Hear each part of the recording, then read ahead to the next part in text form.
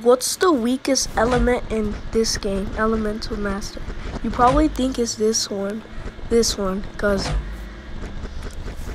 it makes them bigger and then make them pop. You probably think also it's the telekinesis because it doesn't do that much damage. And also, the most powerful element is the black hole one. And the toxic one is one of the most powerful ones.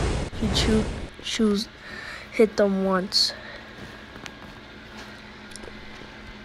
Also, this element is very strong that I could kill the biggest one of these guys in 2 hits. Not the small ones. And the telekinesis is the weakest element ever.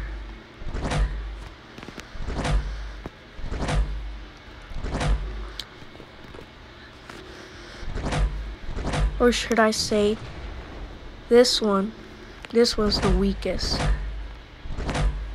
Kills them slow, kind of.